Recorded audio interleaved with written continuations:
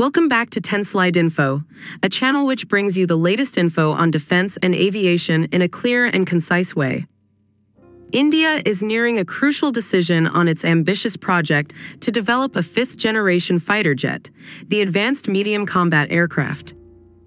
To be more precise, the Gas Turbine Research Establishment is nearing the final stages of selecting a partner for co-development of the AMCA's engine. DRDO has concluded most discussions relevant to intellectual property rights and investment terms with potential partners like French Safran, American GE Aviation, and British Rolls-Royce.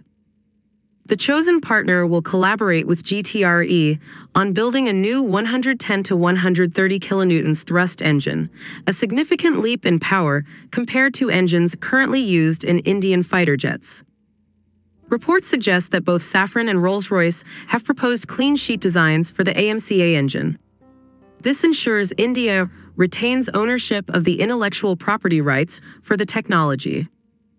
Additionally, both companies have reportedly offered to provide engine technology free from export restrictions, granting India greater flexibility in future sales of the AMCA. The proposals from these companies indicate an investment range of $5 to $6 billion from India, since the clean sheet approach necessitates additional investment in technology development. Estimates suggest a timeline of around 4 years for developing a prototype and 3 years for a near production-ready engine to be tested on the AMCA prototype.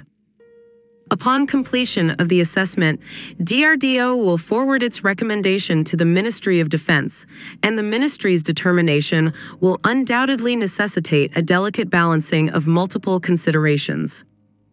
With these crucial discussions concluded, a decision on the co-development partner is expected soon. This selection will pave the way for a formal contract, potentially signed later this year or early next. Thanks for joining us today on 10 Slide Info. Don't forget to like this video and to subscribe to our channel for more informative content on both defense and aviation topics. Thank you.